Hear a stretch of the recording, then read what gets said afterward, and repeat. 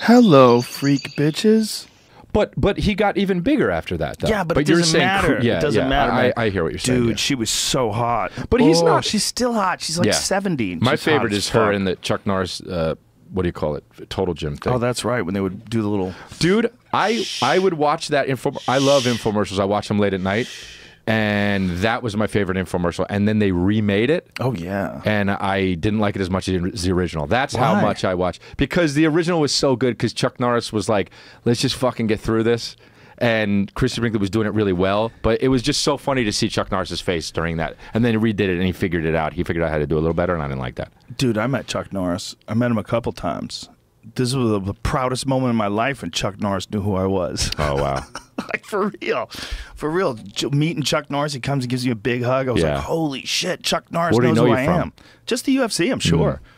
You know, I mean, oh, this was not that long ago. No. Oh, wow. When I first met him, I think maybe it was 10 years ago. Oh, wow. Okay, like not 2007, that long ago, yeah. And then I met him again, I think about 2 years ago. I met him again. That's funny. Yeah. I always think about guys like that were like big, that got big off of like martial arts in the 80s and 90s. And then the UFC came along and like kind of made those martial arts in a fighting sense obsolete. Right. You know, like if they would be that big, I guess that's not going to happen anymore, really. I mean, I don't know. It is. I know what you're saying, but like kung fu movies are obviously more beautiful than what's that movie that Callan played you in?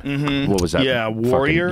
Yeah. Well, the thing about Chuck Norris though is that he stayed current. Chuck Norris is a black belt in Brazilian Jiu-Jitsu. Oh, he is. Yeah, he's legit under the Machados, and on top of that, that's cool. He was a world champion kickboxer. Right. Like, yeah. No. Chuck Norris was like he could grapple at a very high level, and he can. Oh, I didn't was know a that. world champion striker. Chuck Norris is about as legit as any like movie character tough guy. About as legit as they've ever been.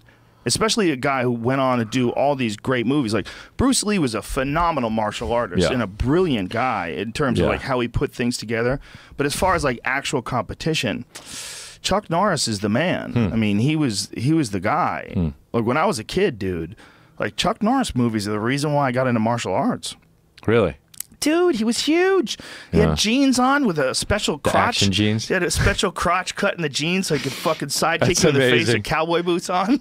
I saw I found out about action jeans late in life, and I was like, that was a fucking thing? Dude, I basically wear them. I mean, what I wear now is more ridiculous than Chuck Norris's action jeans. Yeah, well, the times have changed. I mean, I have jog jeans, which is like fucking, they're stretchy. That's what I'm talking about. Yeah, that's what I'm wearing too. They didn't so have much those more back then. comfortable. Yeah, way more comfortable. Yeah, these were bullshit. Like when you had to throw a kick. Bind your legs. When we would get pants, if I got pants, I always got pants that were too big for me, just so I could kick people. Oh, wow, that's I wanted to make sure I could kick people. But also, just in case. Because it never happened ever. I know. It never happened ever.